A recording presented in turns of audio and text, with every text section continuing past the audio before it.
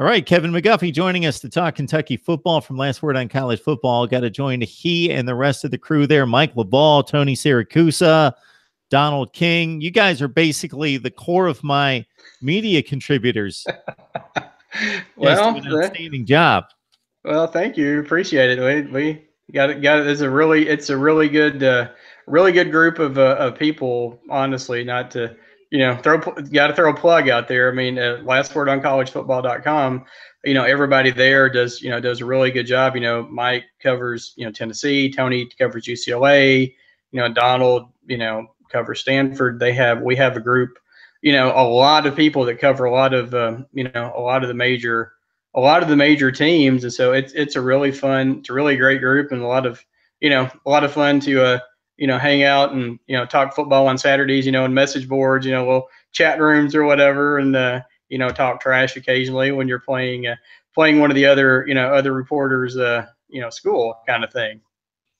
So Kevin, between your previous wide receivers coach and your current, the one that was just hired, looking at Lamar Thomas and Michael Smith, if you have any issues at wide receiver, those guys they can go right on the field because they were that good, both collegiately and for Lamar Thomas at the next level as well. But Lamar Thomas giving up the post to Michael Smith. So what do we know about Michael Smith? Well, he, a lot of people were kind of surprised. I wasn't that surprised that Lamar Thomas. I don't think he resigned. I think he was asked to leave, which kind of raised some eyebrows. But depending on who you ask, I don't really know that he was doing a whole lot on the recruiting, front. Because if you look at the list of guys that Kentucky's brought in, you see Vince Marrow's name, by a lot of them. He's Kentucky's ace recruiter. Steve Clinkscale, the defensive backs coach. He was key in getting McCall here to Kentucky. There was the issue. I'm not saying this has anything to do with it, but I talked back at the Louisville game.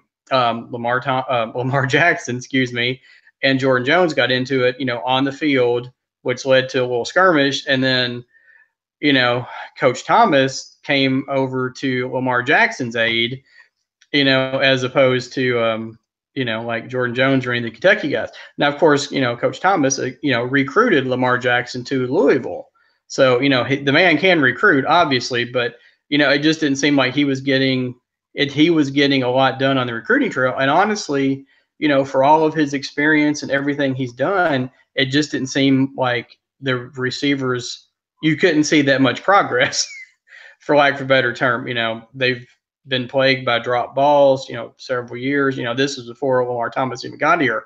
But, that was one of the things that they, I think pointed to. As you said, Coach Stoops, they just hired Michael Smith, who was formerly on the Arkansas staff, became available when, Brett Bielema was relieved of his duties. And, if you look at his resume, it's really, really, impressive. He learned under Bill Snyder, who, let's face it, he's one of the all-time best, in my opinion. I think, college football. I don't know that he gets all the credit and all the respect that he should, but he was there for, I think, 12 years with him, and then he and Mark Stoops coached together at Arizona back in the late 2000s. So they had a relationship previously. And another thing, Coach Smith is, if you look at his bio, he's considered an ace recruiter.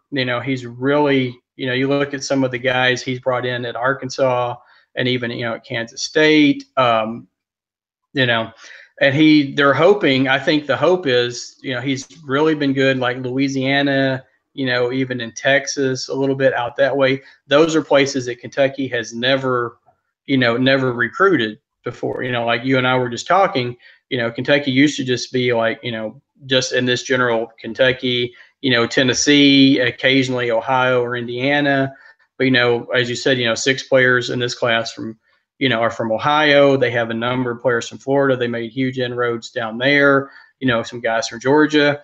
And so I think they're hoping with Smith is that maybe they can branch out to the Southwest, an area, because let's face it, there's a ton of talent out there, in the state of Texas and, Louisiana, maybe even, Mississippi, I think that the hope is he can get maybe get their foot in the door and start getting some players, from that part of the country, which they never had before.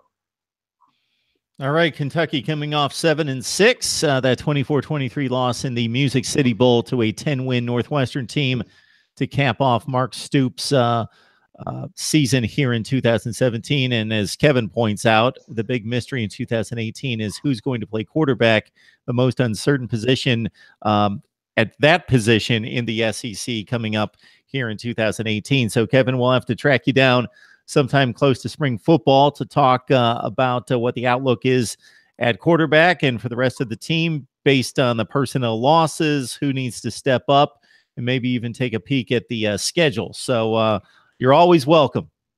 Well, cool. Well, thank you. It's always a pleasure. I really enjoy getting to come on here and talk football with you. It's a lot of fun. Really, really appreciate it.